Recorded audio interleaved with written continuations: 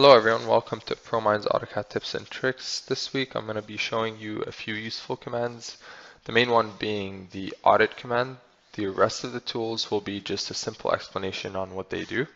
So if you go to your top left AutoCAD icon here and then go into Drawing Utilities, you'll see you have Recover, Purge, and Audit. Those are the main functions I'll be going through. So Recover actually helps repair your file. So what happens a lot of the time when you have large AutoCAD drawings is either AutoCAD will crash and cause some errors to be generated in your drawing, or there are just certain bugs that happen to be in your drawing as you work more and more on it. Recover can help fix your file, and Purge, on the other hand, will remove any duplicates that you may have. So if you've drawn a line twice, it will delete one of them since it will just be a repeat.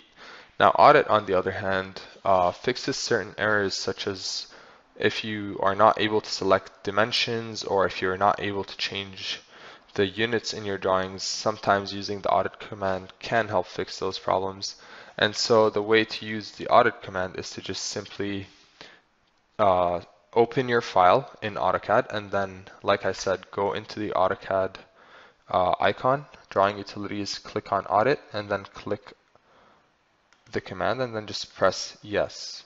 And then that should take care of fixing any possible errors that you have in your drawing. So that concludes this week's Promine AutoCAD tips and tricks. If you have any questions or requests for another topic, you can send them to us through the link at the end of the video. Thank you for watching.